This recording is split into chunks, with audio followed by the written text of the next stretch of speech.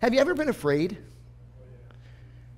Have you ever just, looked at the situation you found yourself in and you go, God, I don't know what to do. And God, that's death.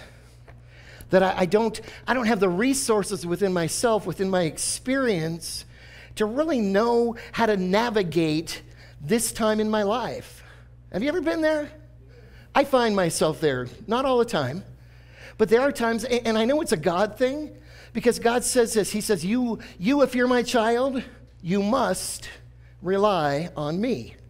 Your trust has to be in me, not on your GPS, not in your knowledge, not in your degrees or your experience, but you have to walk with me daily, because with that daily walk comes the assurance that, first of all, God is who he says he is, because you got to understand this, God never doubts who he is. He never doubts who he is. He knows he has no limits other than the limits he put upon himself in his character. He's created all things, he is all things, and he's in all things. And he's made it possible for you and I, for his creation, for humanity, to have a life that has meaning and has purpose. And he says, all you have to do is trust in me. All you have to do is believe that I have provided a way to bridge a real gap between spiritual and death, between God and death, and I've provided a way in my Son, Jesus, the Father, the Son, and the Holy Spirit. He came in the flesh as Jesus Christ. And he died on a cross, and he did that taking the weight and the sin of the world on his shoulders. And when he died, all of sin was paid for those who would believe. But even more than that, Jesus paid for it all. But he says you've got to believe, you've got to have faith. And then God turns around and says, guess what? I will provide you the capacity to have faith. I will draw you to myself. I will invite you to have a relationship with me, so that you can know beyond any shadow of a doubt that life is in God's hands. John is finishing his letter in 1 John. It's an epistle. It's a letter. It would be like the Pony Express, on a horse riding out and going, here, Dan, here's a from John. He's an apostle of God. Or in these days, it'd be a text or an email or something like that. He probably wouldn't tweet because it's way too long for a tweet. But he'd say, I've got something I need for you to read. And more than that, I've got something you need to grasp. And hold it, no, more than that. I've got something you need to understand. And then when you understand, you'll grasp it, and then you'll allow it to grip you. Because if it doesn't grip you, then you'll go this way and that way. When life hits you hard, when God allows things to shake you at the core of your foundation, you will have that rock who is Jesus to stand on. And so John begins this section. It's the very last paragraph of this letter. We've spent spring and summer going through this, and school starts for District 51 on Wednesday. So we're going to end this letter, I think, on a very high point, because he's just got 3 things he really wants us to know, okay? And he's going to sum up this whole letter in these 8 verses. So let me begin in let me turn to it first. Excuse me, I'm going to grab the other Bible. I've got pages covering that, and this one here is not covered. Beginning in verse 13 of 1 John chapter 5. And it's very sticky because of the humidity in the water. It begins, "These things I have written to you who believe in the name of the Son of God, so that you may know that you have eternal life. This is the confidence which we have before him, that if we ask anything according to his will, he hears us. And if we know that he hears us in whatever we ask, we know that we have the requests which we have asked from him." I'm going to split this. I'm going to stop right here. And I'll come back and I'll fill in the rest. But he begins with this. Everything that I've said to you, everything that I've written to you, it's so that you will know who you are. who you belong to, whose you are, if you will. Because if you're not sure that you are who you say you are, if you profess to be a Christian and you go to bed at night and you doubt your salvation because of maybe your behavior, your choices, he's writing this, he's written this to say that you can have assurance that you are God's child, that you are in Christ. And he's already told us in the first 4.5 chapters of this letter. He's told us that it's not by our power, it's not by our might, it's by God's grace. It's by what Jesus has done for us. And he's left us and put in everyone who believes the Holy Spirit as the seal to assure in our minds that we are who we say we are, that we are his child. I said this last week. I never doubted that my mother loved me. We didn't get along all the time. We didn't agree all the time. But there was never a moment in my life, in her life, that I doubted that she loved me. And God says, you know, that's a human assurance. That's a human response. God said, what if I was to assure you that you could have that for eternity in me, because I'm much more than your parent. I'm much more than your spouse. I'm much more than your belief and your understanding. I am God, and I created you, and I know what makes you tick. And I know how easy, especially for Ray, I know how easy it is, Ray, for you to fall, for you to question, for you to doubt. But it's not just Ray, it's every person that's in this room. It's every person that's ever been born. God knows who you are, he knows what you need, and he knows how to protect you. And it begins in that relationship. That is the balm. Have you ever burned yourself? I've got a scar, and I think I've showed it to you before. I was mowing the lawn, and I touched the hottest part of the lawnmower, and it took a good chunk of my thumb-ish thing here. And I have a scar, and it's been about 10 years now. And I can still see the scar, but it pulled everything out. It didn't bleed. But boy, it sure hurt. I mean, and it did. I mean, it cauterized it and all that stuff. But after about 5 minutes, it's like, ow. And so I go and I grab the burn ointment, and it's like, ow, that's not what I should put on it. That really hurts. So I wash it off with soap, and I go, ow, that really hurts too. I shouldn't do that. And I think Diana got some Neosporin, some triple antibiotic ointment, and put it on. It's like, oh, wow, happiness, that doesn't hurt anymore. So you see, for me, it's so easy to put and grab the wrong thing for what the need is. And we as human beings, we think we have the resources to take away all of the hurt and all the pain that is in this world. And so for some, let's just say it's legalism. If I just follow all the rules. For others, it's alcohol. Others, it might be a relationship, it might be drugs, it might be work. I'm going to fill my life with something other than that which is actually going to make a difference in how I feel and how I operate. Because life is hard, right? Raise your hand if life has been hard for you sometimes. It will. If you haven't raised your hand, it's going to. That's just reality. That's life.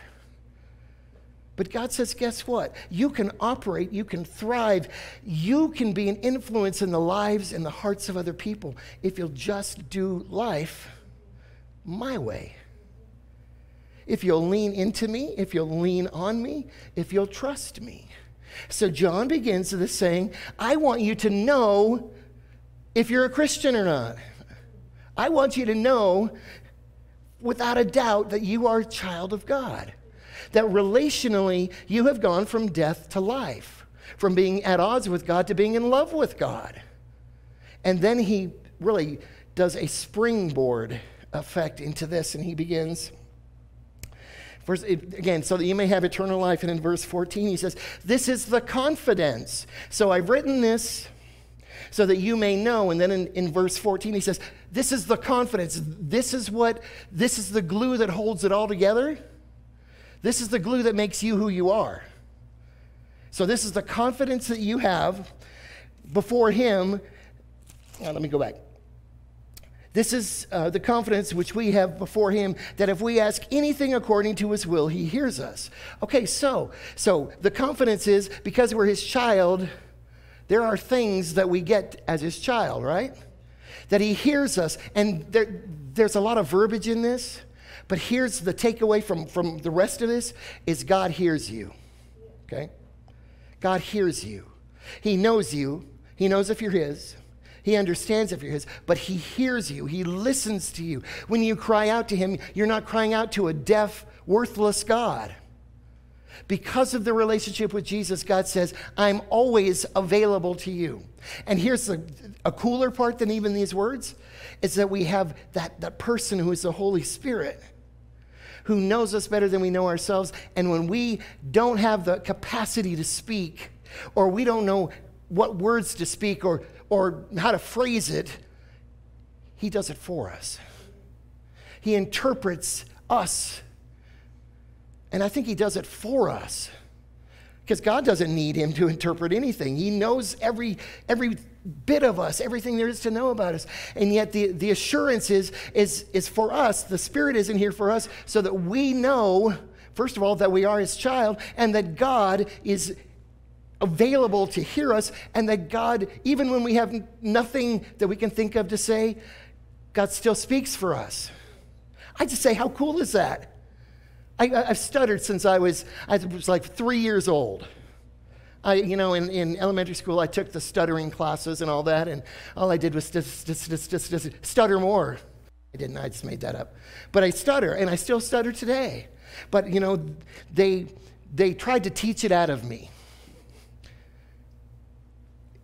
It just didn't work. I've been able to manage it some as an adult, and because I talk a lot, you know that. And yet I've learned to deal with that. I've learned to live with that. I did what I could do, and then it's like, I'm just gonna go on with life. If I stutter, well, so be it. If it bothers you, well, that's kind of your problem. So what if we did that in our Christian life? I'm faithful to God. I love God. He saved me. I'm following him. I'm in his will. Because I love him, I'm following him. I adore him. I'm in a relationship with him. So I'm seeking after the things of God. And if you don't, I'm not trying to be mean. Please don't hear this. If you don't like that, too bad. Because the hard part is that if I'm pursuing him, and you're not, then we're going in a different direction, right? And so because we're in the same family, the family of God, we're in the same boat, or if you're on this side and it's capsizing and you need to be on this side, then you got to be attuned enough to know, well, I've got to get back on the right side, or something's not right. Does that make sense? And so God says, you can know. And here's one of the ways that you know, is that when you ask according to his will, there is no limit to what God will do. But you can only ask for what's in God's will if you know what God's will is. And so let me just back up to the very, very core of this text and the Apostle John. This is the foundation. You got to love God, right? And what's the other half of this? Got to love others, right? So let's just say it. Love God. Oh, I didn't say it loud enough. Love God and love others. One more time. Love God and love others. That's where it all begins, because our relationship with God was born out of love. God's love for his son, God's love for his creation.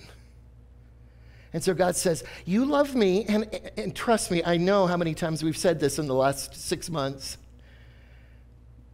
But if you love me, I'll give you the capacity to love other people. But if you don't love other people, and you don't want to love other people, then it's impossible for you to love me. So they're hand in hand, they go together. I don't have the capacity to love who I don't love. But God says, guess what, Ray? I'll give you the capacity. I'll manifest that in you so that you can know beyond the shadow of a doubt that I'm working in you. Because see, it doesn't matter how hard I try. I'm going to fail. You are going to fail. So it's about being submissive to the God who created you, being submissive to the God who saved you, and trusting in him enough to habitually walk with him. Because everything that John writes in his letters, it's about a habitual way of life, a way of living, a way of choosing. I told some folks on Thursday, I was talking with a group of about 13 people, and it's like, I try to live a God-centric life. And one of the people said, well, explain that to me. And I said, I believe that God is in everything, is worth everything, is everything. That he is my master, Jesus is my king, that without him I wouldn't be able to live, I wouldn't be able to breathe, because he gave us all that we need to live. He created this earth, he created the world. If there's aliens, he created those too. We're not smart enough to know that. And so I live a God-centric life, which means I'm always conscious of my limitations. See, we didn't sing, I am God. We sang, you are God. Because we're not, we're his creation. And so I know that I'm not the be-all to end-all in my life.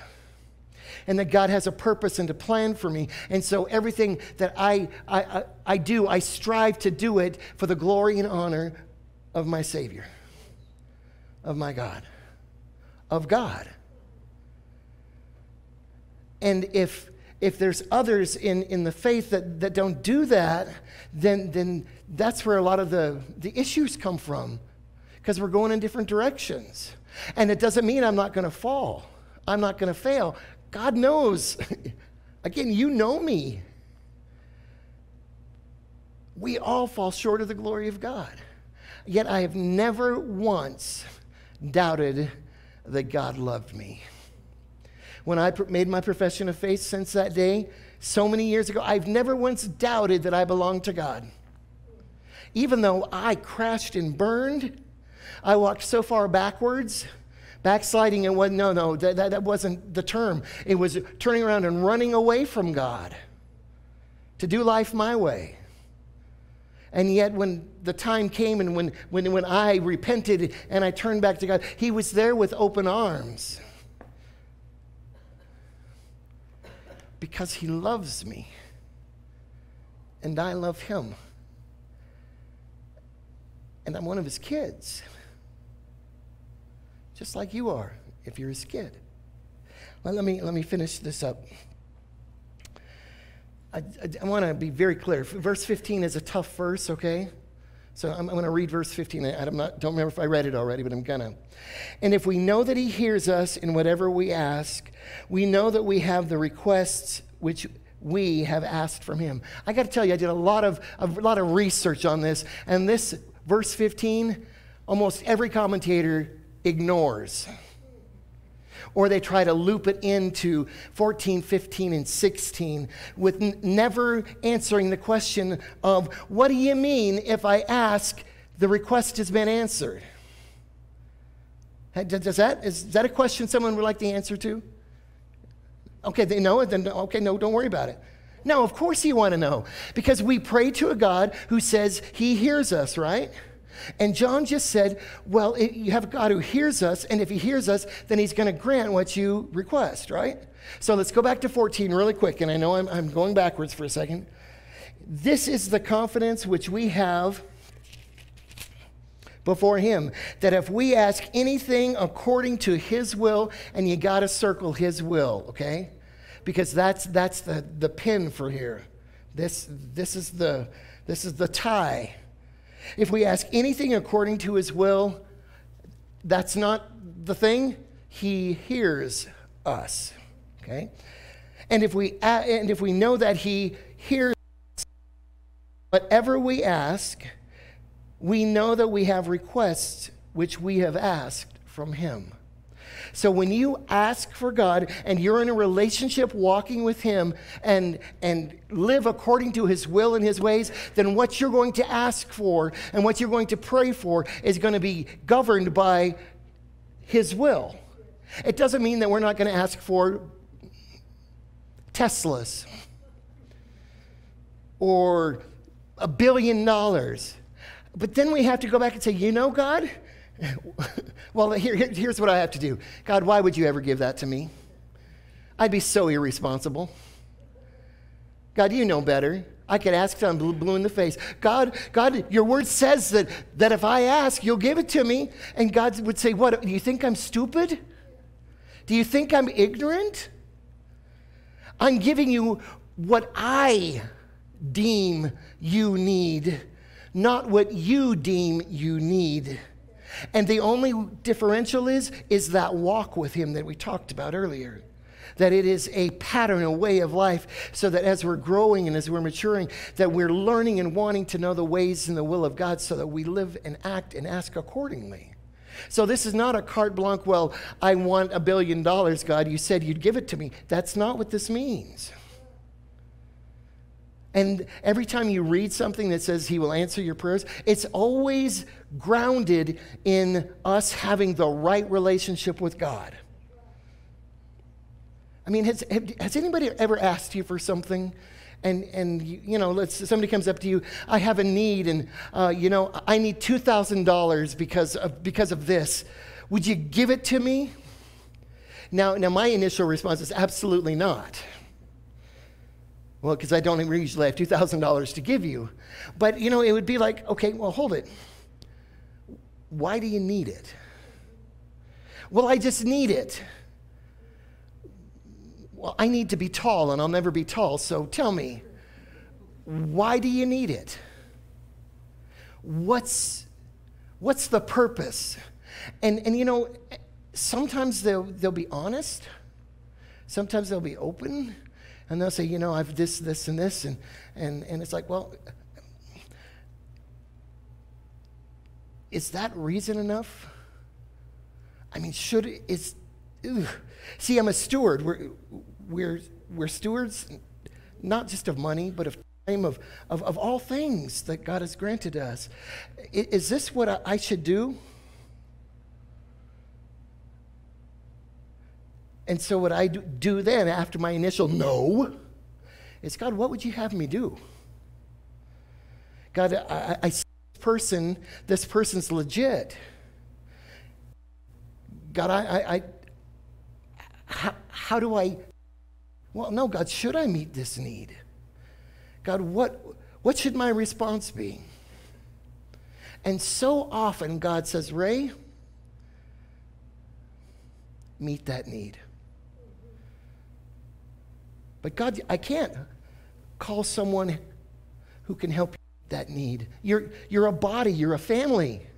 There are people that have what you need to meet this person's need. But you know, there's been times when I'm driving, and you know I'm an angry driver most of the time, and there'll be someone on the side of the road that's got a sign that says, we'll work for food, or my child's whatever, my dog is this, no, please don't judge me. But I've dealt with so many people, it's like, I'm not even going to look your direction. And there are times when God says, Ray, look. Ray, absolutely look. They're real. It doesn't matter if you don't understand what the need is. I want you to see the need. And there have been other times in that same situation when he said, get out your pocketbook, Ray. Get out your wallet. Well, God, all I've got is change. Well, give them your change. I want you to do what I'm telling you and leading you to do. See, that's the key, is being willing to let God direct your paths. Well, I know I said I was finished this, and I've got on a wild. I'm going to stop, because I'm not going to rush through verse 16 through the end,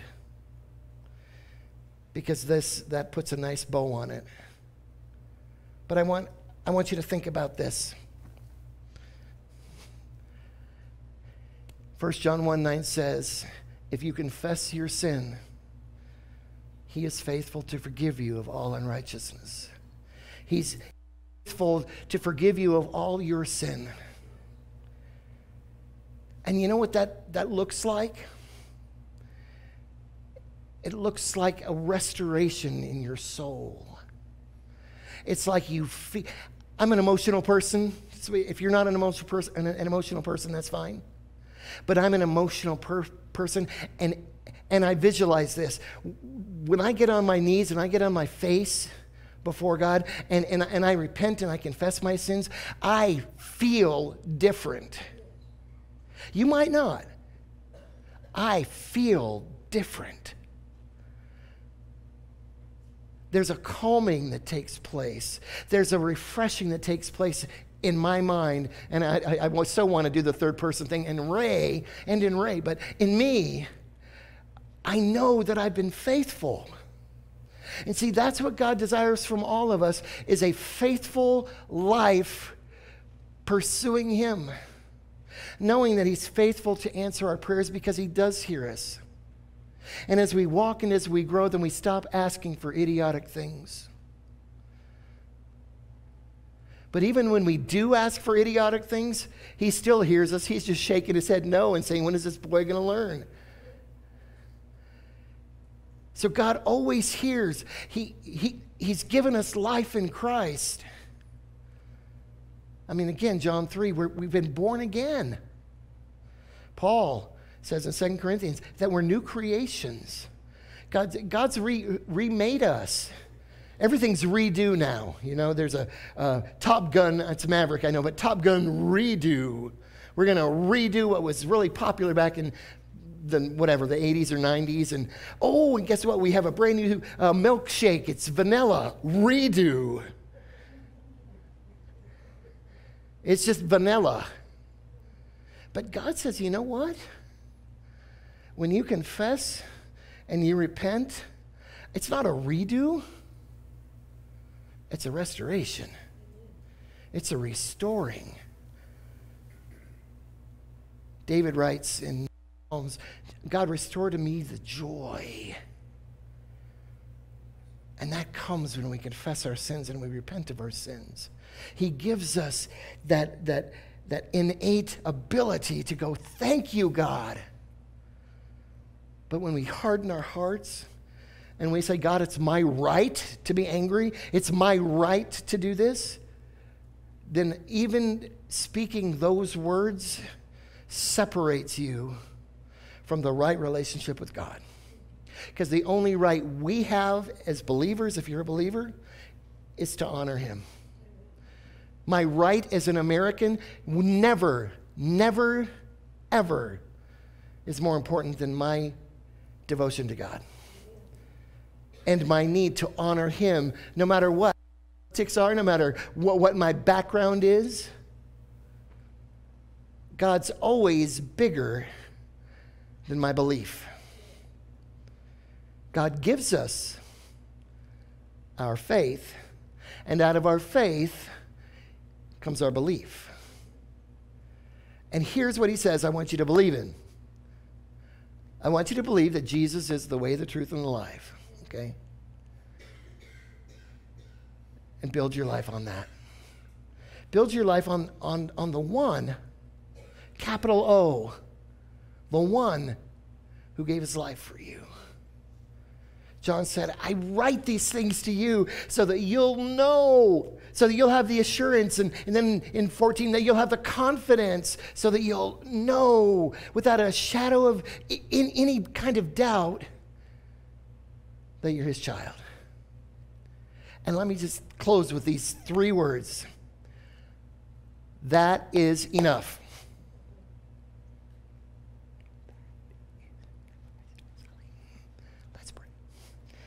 Father, thank you for your word. God, I know I can talk till I'm blue in the face. And yet, God, so often you just want us to be quiet. You want us simply to hear from you, to let your Spirit move in us, to encourage us, to convict us, to do those things in our lives, God, that we can't do for ourselves because we are so blind, so to who we are and to what we do. And so, God, I pray this morning, Lord, that we simply would take the time, number one, to know that we are who we say we are. God, you say that we can know. And so, Father, I pray that we would be faithful, Lord, in confessing our sin to you. Not beating ourselves up.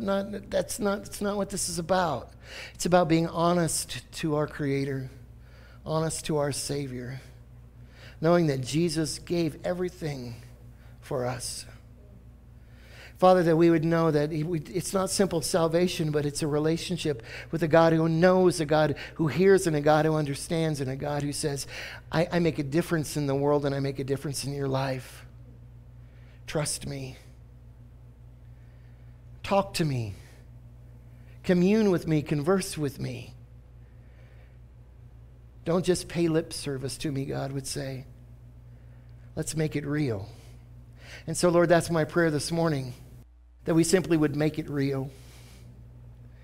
That we would be so transparent before you, God, knowing that you see us anyway. You see right through us. We're only fooling ourselves. So, God, may we all be God-centric, Jesus-centric, knowing that he paid it all, and that we owe him everything. In Jesus' name I pray. Amen. So we're going to sing a song. If you'll stand with me. You know, I don't know where you are. I know what you need. You need to be in the right relationship with God. I don't know everybody that's here this morning, but if you don't have a relationship with God, it's really simple. You have to admit that you have a need for God, that you're a sinner. And the Bible says, for all have sinned and fall short of the glory of God. Everyone, all means all people, so you have a need. You have to believe that Jesus is the Messiah. He is the one who gives us life. We believe in him as God's promised Savior. And then we have to confess our faith in him. So it's simple. We teach this in Bible school. Lord, I admit that I'm a sinner. I believe that Jesus is God's Son and that he died for me. God, I don't understand all of this, but God, you do, and I believe. And God, I'm trusting you, confessing Jesus is Lord. So if you're a non-believer and you feel that need, I'd love for you to come and talk to me. Let me share Jesus with you. And if you're a Christian and you've just simply been being the ping pong Christian, just doing whatever you feel like whenever, that's no life. Eventually it's going to fall off the table. Swing and you're going to miss. So let's just say, God, forgive me. God, restore to me the joy of my salvation. And we're going to sing a song called All to Thee. Have a wonderful week.